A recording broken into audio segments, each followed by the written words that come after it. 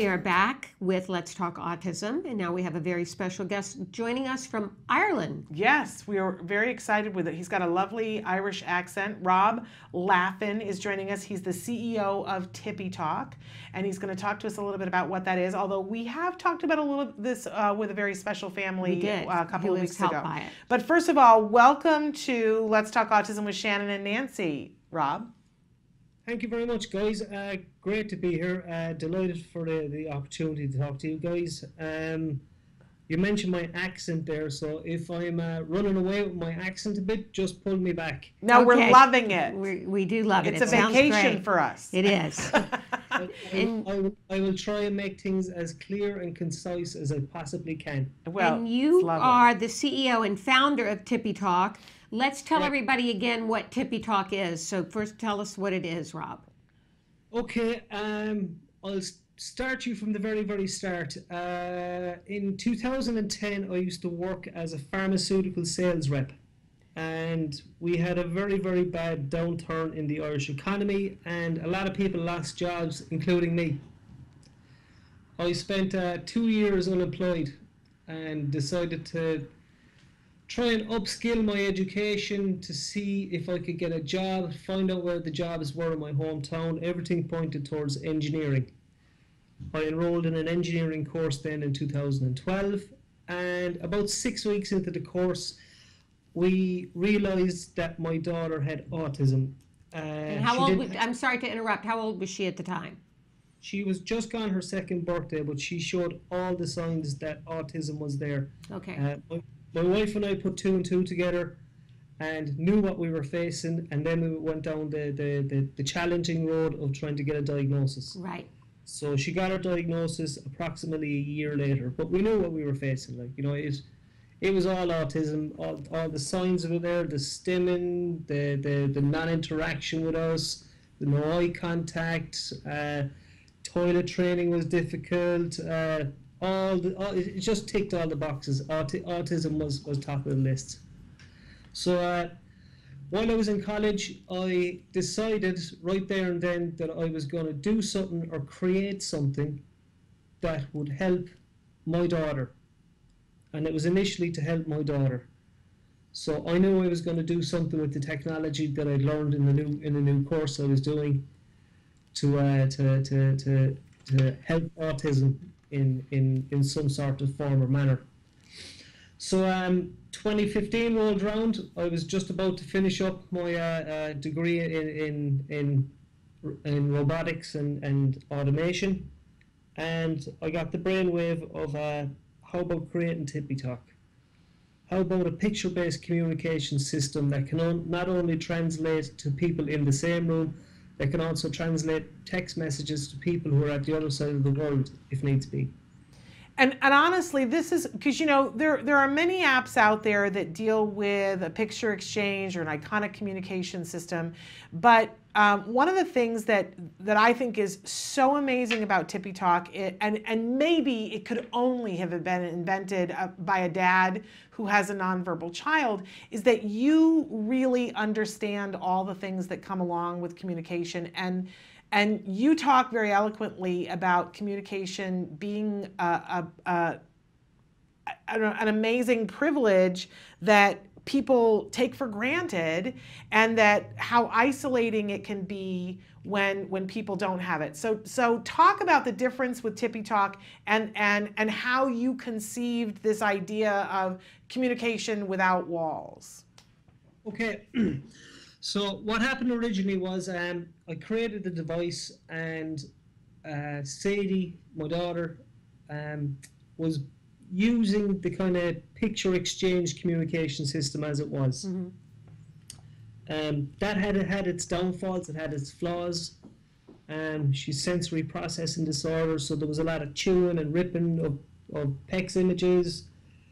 There was the 3-4 hours a night every Sunday that me and my wife would sit down with the printer and the laminator and get the next week's worth of pictures ready to just have everything going, like, you know. So what I did was on the first original Tippy Talk, I programmed it with all of Sadie's unique images that she understood, images that she got, and there was no questions about what was what, or what she had to pick up to use something else, like, you know. So I'll give you an example. One of the images that I put on Sadie's Tippy Talk screen was a picture of our fridge freezer in our home. Which is so much more powerful when trying to teach it to somebody who's learning language, because they're going to understand their refrigerator first. Absolutely, absolutely. So that was the kind of the start of the basis of the whole personalization side of Tippy Talk. Communication seemed to happen a lot faster when there was personal images that an adult or a child could relate to directly, things that are in their everyday lives. When it came to Sadie's food selection, Sadie's foods would have been put on her plate at her plate setting, by her chair at her table. So everything in the image was familiar. There was no confusion, there was nothing. That's my mac and cheese, I'm going to pick my mac and cheese. And then this translates into personalized text messages. Personalized text message. If I can get this working here, guys, I can give you a quick example. I hope you can see the screen on it now. Yes, we can. We've got some images too, images where ourselves. we're showing the folks at home. So that's just kind of a list of contact people that may be on a person's Tippy Talk. So maybe we want to talk to this lady here, Mom. We see it. Yeah. And it will say out the word loud. It's a bit too difficult to hear it now at the minute. So then it goes into a category screen, and I love this little one here. It's a Sadie Says category. I'll just touch it there. So that's a picture of Sadie, and it says Sadie Says. So you got your basic communication inside there. So they're like, yes, no, hello, I love you, goodbye, whatever. And she often likes to tell Daddy or Mommy she loves. So the green tick signifies then that the message has been sent. And just a second there now. I hope you can see it. You see the text message has just come through there? Yes. Mom, yes. Sadie says, I love you. Oh, how wonderful. Which is so powerful, because it, you know, there was always the limitation with any kind of iconic communication system of that you had to be right there. Yes. And so many of us took for granted. You know, my son's about to be 14, and I text him all the time at school, and I'm able to communicate with him. And I got to be honest, Rob, that I hadn't stopped to think about the fact that, you know, that isn't available for a lot of people. No. Because you don't think about what you don't know. No. So this is brilliant. So what this led me down an even further journey to I suppose I've been at Tippy Talk now for the last year and a half, I suppose, between developing it and researching it and getting all the information I can need. But we've now identified something that's really, really, really important to the autism community and the community of disabled people at large. Yes, not just those with autism, but there are many that can't communicate, correct? Not just those with autism, but like we've got users from very, very elderly people who have difficulty speaking from stroke down to children as young as 2 and 3 who are using Tippy Talk successfully. That's but amazing. what it's let us develop is we found out now that Tippy Talk is actually slowly morphing into a platform for our non-verbal loved ones and individuals to be more socially included in society. Absolutely. Tell us about some of the impact it's had on people around the world. Can you share with us some personal stories? Sure, no problem.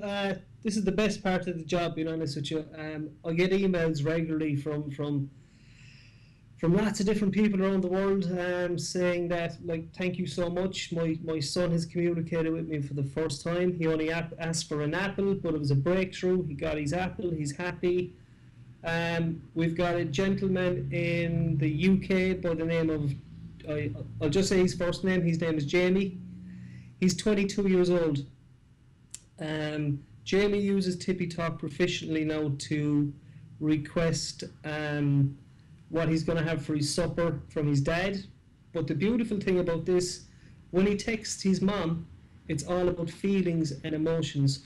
So you can already see the divide that this gentleman has with a connection towards his father and his mother.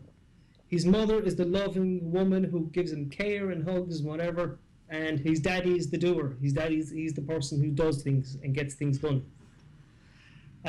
We've had another contact from a lady in British Columbia. Her name is Wendy.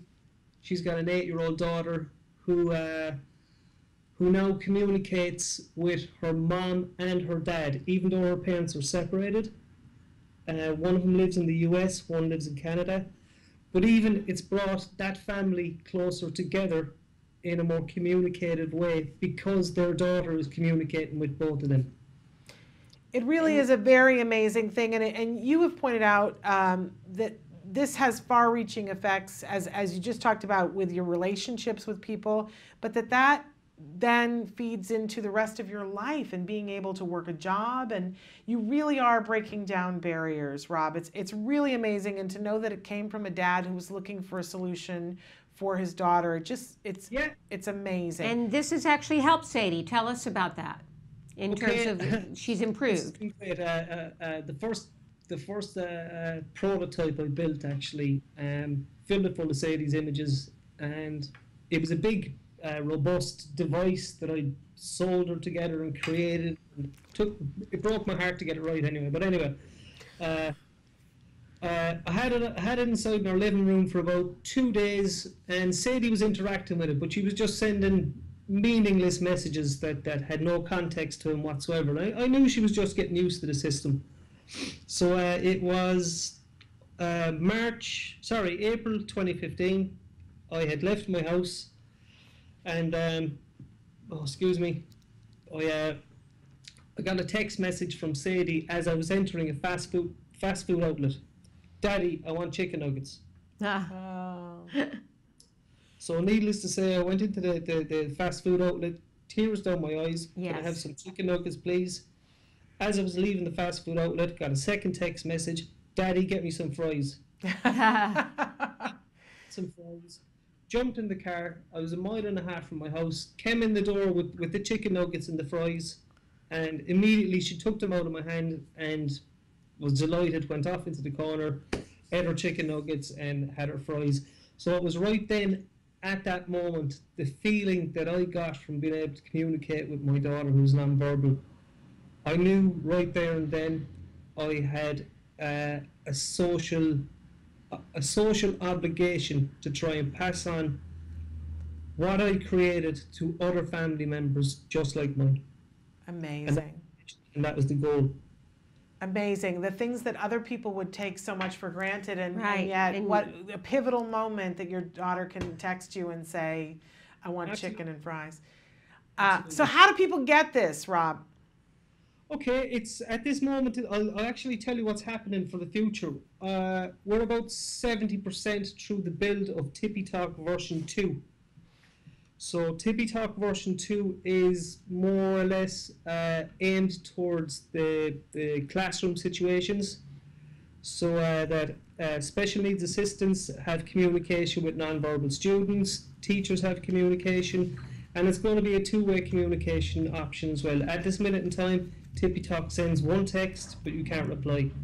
So V2 will have a reply option on it, along with a lot of other additional features.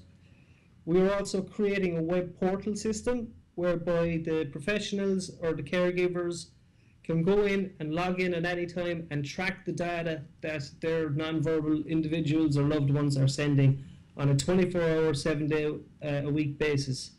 So we're going to chart and graph and map all that stuff out and feed it back to the professionals to try and help them in their profession as much as we possibly can. The more research we're doing into it, this seems to be uncaptured data that's out there, and the academia are really trying to get their hands all over this to see what metrics they can see that are behind it that possibly may help future research with autism. Wonderful. So V1 at this minute in time is just an app. It's available on the App Store, iOS, it's available on Google Play, and we just recently launched it on Amazon Kindle. The reason we put it out on Amazon Kindle is because the devices are pretty cheap, and if my child breaks a $60 device, I'm not going to lose sleep. If my child breaks a $600 iPad, I'm going to start losing some sleep. Right. If you get me. Yes. Absolutely. So and completely widely accessible. And I'm on iPad number 4. Well, I love that you're thinking in those kinds of ways because that helps more and more people. So they can get it at the App Store. Is there a cost associated with the app? Every single person that comes over to trial Tippy Talk is automatically introduced to a 30-day free trial. It's a try before you buy. If you feel that Tippy Talk makes a difference in your life and you're happy to continue, there's 2 options then after that. There's a monthly option of $14.99, or there's a yearly option of $99.99.